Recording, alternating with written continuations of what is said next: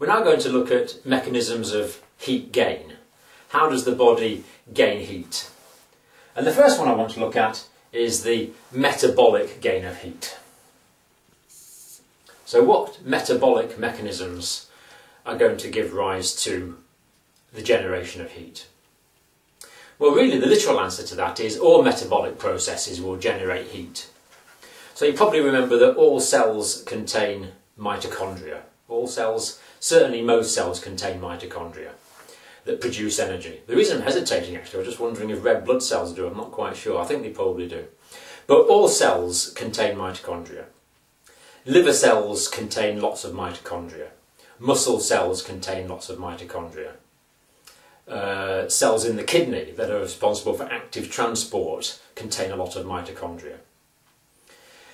The mitochondria are generating the energy that the cell needs. And you might remember that basically glucose is combined with oxygen, and this gives us carbon dioxide and water, and it also gives us energy as the whole point of the reaction. The whole point is to generate energy. So energy is essential for all life-giving physiological processes. We need to have the energy. And all energy, if you think back to your physics, all energy chains end in heat. So whenever energy is used, it's going to end up as heat. So for example, if you think of water running down a hill, when the water is up the hill, it will contain gravitational potential energy. And as it runs down the hill, that will be converted into heat energy. And it's the same way. The chemical reactions going on inside the cells of the body end up as heat. So you start off with potential chemical energy and you end up with heat energy. So all living tissues are going to generate heat. This is called metabolic heat. So in the liver, there's a lot of biochemical reactions going on. So this means that the liver generates a lot of the body heat because there's a lot of active biochemistry there. Now, skeletal muscles will also generate a lot of heat. Obviously, they'll generate more when they're working. So when you go out for a jog or you go cycling and you're using your muscles, you're producing a lot of energy. The kinetic energy and the chemical energy in that muscle movement will end up as heat, and you end up with heat production. But even when muscles aren't actively moving around, muscles always have a degree of tone. There's always a muscle tone. So muscles are producing heat even when we're comparatively relaxed. Now the combination of all these things going on in the body is described as the metabolic rate. Now the basal metabolic rate is the amount of metabolism going on in the body just to maintain essential life-giving processes. Basal metabolism. Any exercise or activity we do on top of that is additional metabolism. So it's the metabolic rate that is determining the amount of heat that is produced. The metabolic rate is high, a lot of heat will be produced. The metabolic rate is low, less heat will be produced. And there's various factors influence this. For example, on the notes here I've mentioned thyroid hormones. Now when people go to live in cold environments, like if you want to walk across the Arctic or something, you'll actually start producing more thyroid hormone. Now, do you remember the function of thyroxine, the thyroid hormone? Well, thyroxine stimulates metabolism in all cells. It is a metabolic stimulant. It increases the metabolic rate of the cells. So you will produce more heat if you have high levels of thyroxine. More quickly if you go into a cold environment, the sympathetic nervous system will actually start working, and you'll get sympathetic stimulation of metabolism. So there's various factors which are influencing metabolic rate. And actually I think I'll mention another one here. I think I'll mention brown adipose tissue.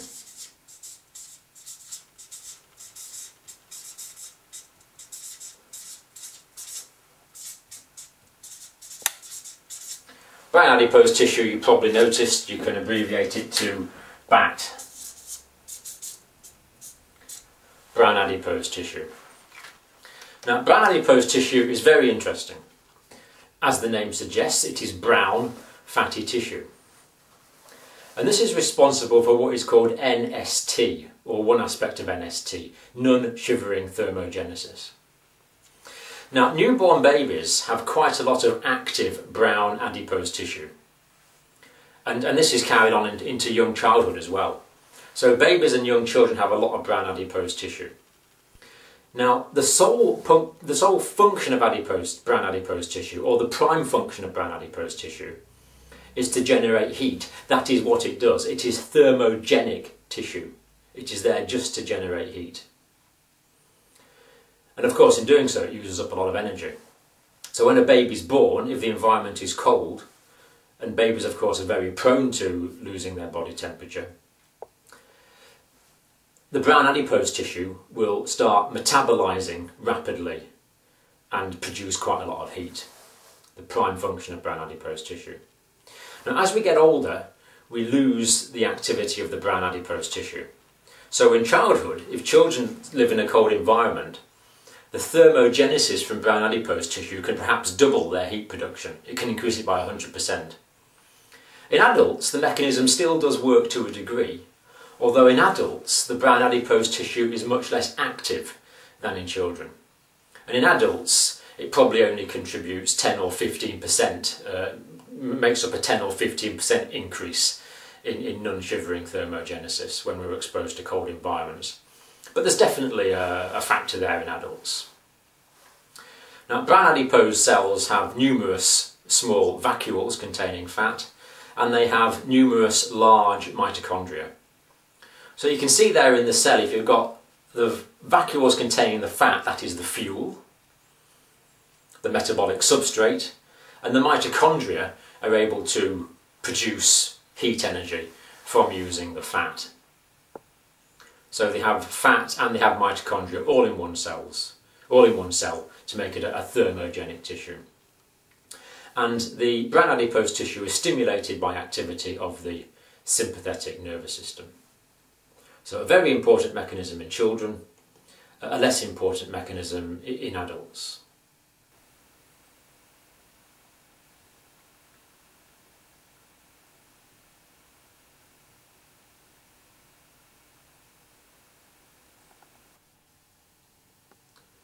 Now, in addition to gaining heat from its own metabolic processes, the body can also gain heat from the environment. So obviously, especially if it's a warm day, there's going to be a lot of infrared radiation from the sun, and that's going to warm us up. If the environment round about us is warm, the warm bodies round about us will also radiate heat, and that will help to warm us up as well. So we do have some heat gains from the environment, especially from warm environments. Another place we can get heat gain from is hot food and drinks. So when we drink a hot cup of tea or eat some hot food, then that contains heat which is going into the body, and that will also warm us up. So we can also have heat gains from the environment, as well as heat gains as a result of metabolic processes.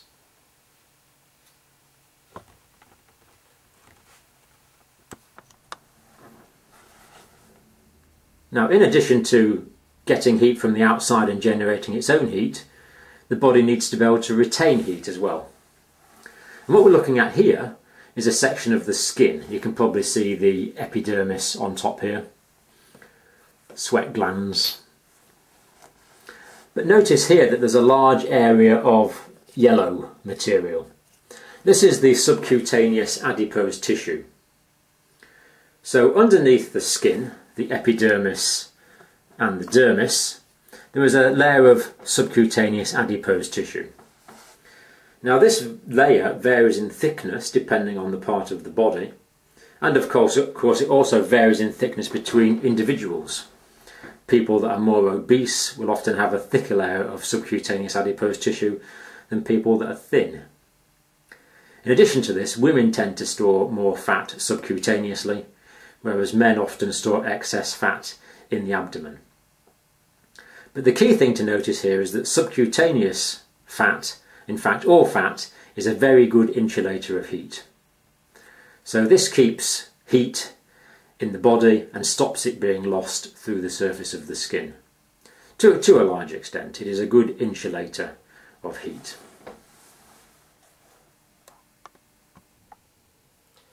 Now, most heat is lost through the surface of the body. So body mass is also going to determine the amount of heat that is lost. Bodies with large mass have actually got more heat in them. So it will take longer for them to cool down. Bodies with small mass, because there is less matter containing heat, are going to contain less heat, so it can cool down more quickly. Now, what this means is that adults will only lose heat relatively slowly, whereas children can lose heat relatively quickly. This is because of the amount of body mass. But there's another key factor here, and that is surface area to volume ratio. Now, given that heat is lost from the surface of the body, the more surface area there is relative to the amount of mass there is in the body, the more heat will be lost. Now, I want to illustrate this with some books. So if we take one book here, we could work out its surface area. It will be that surface, that surface, that surface, that surface, that surface, and of course this surface. So the book has a particular volume and it has a particular surface area. But if we increase the size of the body by putting on, in this case, another book, then this surface area and this surface area are no longer exposed to the outside, so they will no longer lose heat. So what we have here is a larger volume of body mass, and that is going to give us a proportionally smaller surface area. So with a small body, the surface area to volume ratio will be large, that is, there will be a large surface area to a small volume. But with a body of greater volume, the surface area to volume ratio will be relatively smaller. There will be a relatively smaller surface area. So if we have a large body, as in the case of an adult here, then there's a relatively large volume but a relatively small surface area. So children will have a large surface area to volume ratio. Adults will have a smaller surface area to volume ratio. Now, as you increase the linear dimensions, you actually increase the surface area by a factor of 4. So if you double the size linearly, you increase the surface area by a factor of 4.